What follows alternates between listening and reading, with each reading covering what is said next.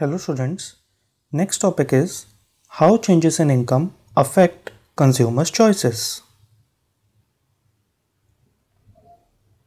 Suppose that there is an increase in income of the consumer. Here we have two axes. This is the origin. On the horizontal axis we have taken quantity of pizza and on the vertical axis we have taken quantity of Pepsi. This is the consumer's initial budget constraint.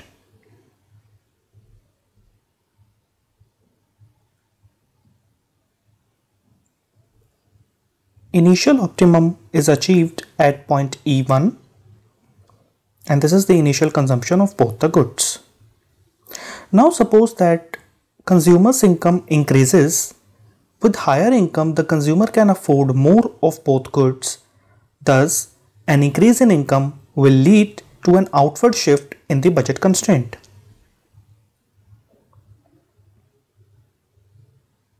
But the question is, why there has been a parallel shift? Because there has been no change in the relative prices of the two goods. The slope of the new budget constraint is same as the slope of the initial budget constraint.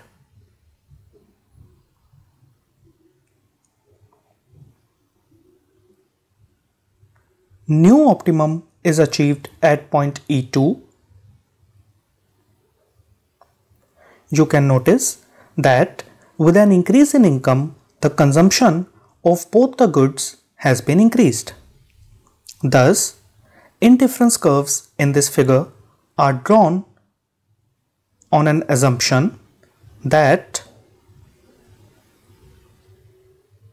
both pizza and Pepsi are normal goods. Again we have two axes, origin, quantity of pizza and quantity of Pepsi. This is the initial budget constraint.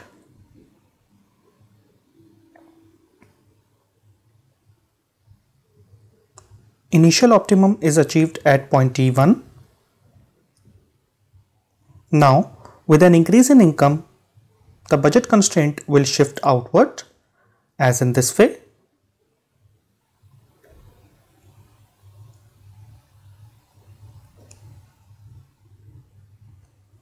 New optimum is achieved at point E2.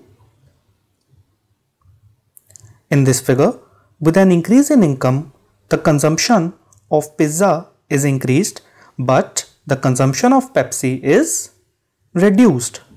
So, this figure is drawn under an assumption that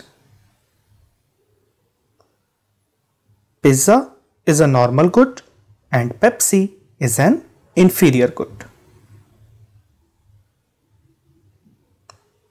Thank you.